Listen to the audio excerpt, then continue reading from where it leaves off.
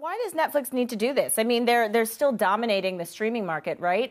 Why is it that gaming is the next venture that they really need to tap into?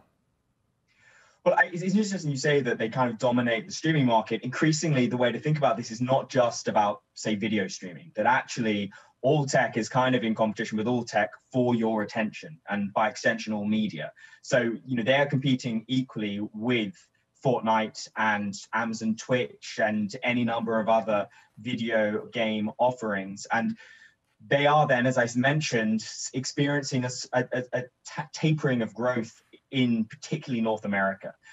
Partly that's to do with kind of saturation. Everybody who needs Netflix has Netflix, but equally, even if when they are signing up people, they're losing people on the other hand, losing subscribers through churn. If you can lock those subscribers in through gaming, which has them playing it for hours and hours and hours, even when they finish watching their favorite television series, then maybe they can offset some of that churn.